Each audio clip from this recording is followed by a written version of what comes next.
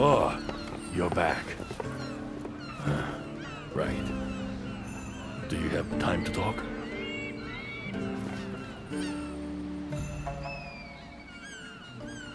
I owe you an apology for doing my own thing back there. I just couldn't afford to let the Rasetsu get away. The Deathstalker and I have quite a history. What I want to know is what it's doing on the island. Its territory should be a long way northwest from here, around Otsuki Castle, Governor Ishido's old stronghold. Not that anyone calls it by the name anymore. Not now it's surrounded by snow. You hear it called Fuyufusagi Fort now.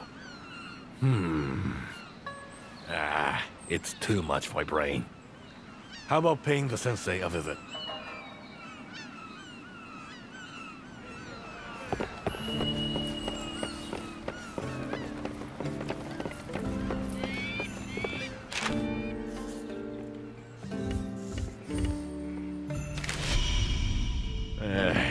That wasn't like me at all. Anyway, let's consult with the sensei. What's the matter with you two? You both look very grave. Well, it's a long story, but... What a fascinating development! Arasetsu has covered the Summery Spirit Isle in ice, you say? Oh, yes. This warrants a detailed investigation. It's quite an unusual phenomenon indeed.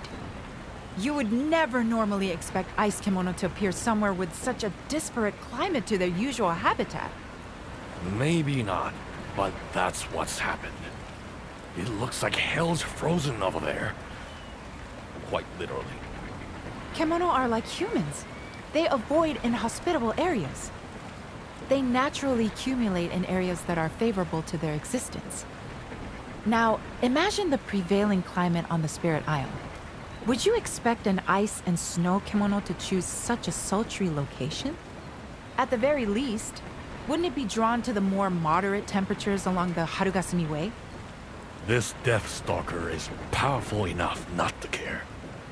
You remember Otsuki Castle, the seat of Governor Ishido, don't you, Sensei?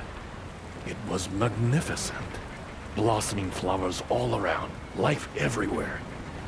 Now they call it the Frozen Fort. True. It's a shadow of its former self these days. The kimono brought blizzards and ice to the whole area. I think there's a correlation between the failing of Minato's karakuri years ago and the increasingly violent kimono activity since across Azuma. The fate of the Great Bear may be relevant too. I hear the area where it once slumbered happily is now a barren wasteland.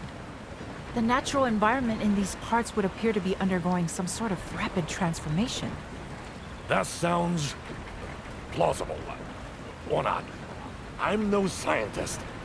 So, what's our move, Sensei? Well, we can't afford some protracted observation of kimono behavior now. No, we need to focus on this wolf. If my hypothesis is correct, I'd expect to see a physiological change in its gut. In any part of its body that absorbs celestial thread, in fact. Right. So I guess it comes down to you again.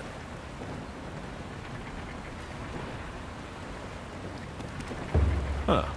A little overzealous, no? I hope you know what you're letting yourself in for. Still, we can't afford to ignore the threat this wolf poses to Minato. There is one problem we need to address first. The kimono's primary habitat is around Fuyufusagi Fort, but I hear the cavern that leads there collapsed during the Earthbreaker's advance. So, we'll need to clear the way before we can proceed. See if Ren and her crew can help with that. That should come from you. She owed you a favor or two, doesn't she? You're not getting away without helping, Uchishige. You know the way to the old castle better than anyone. You can be on guide duty. Well, I'm not really feeling it at the moment, so you'll have to make your way alone. I need some space. The Tsuruhashi clan have a good name. they won't shun at it. I haven't been properly introduced yet, though. You'd better be the one to ask.